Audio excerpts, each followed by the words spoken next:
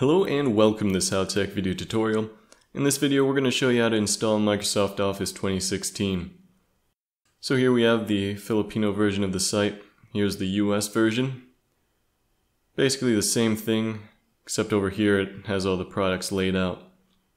You have a few different options for home, personal, business. I'd recommend looking into detail on the different things they offer.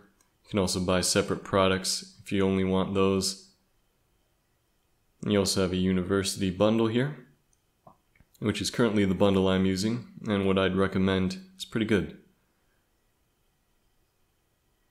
So for this example, we're just going to go ahead and click on one of these. It's basically the same installation process for each one. And once it shows up and it's what we're looking for, we can hit buy and download now.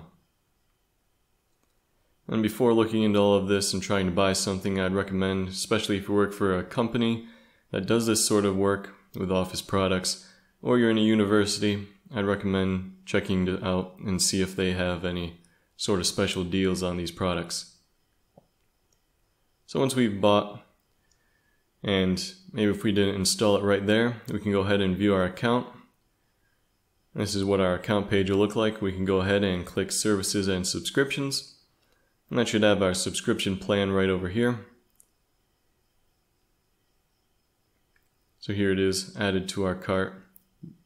And once we do buy it and install it, it'll appear here. And we can install Office there, especially on any separate computers that you may have.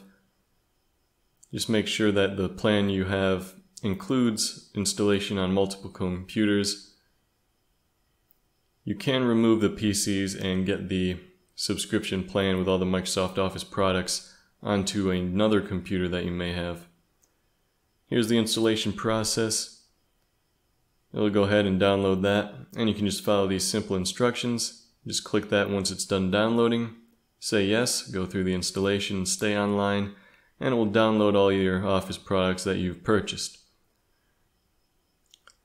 Another thing you can do is when you go over here, remove those PCs. For this particular product, I can only have 2 PCs or laptops connected and installed on, so we'd have to deactivate one of these installs if we wanted to install it on another computer. This has been a Howtech video tutorial.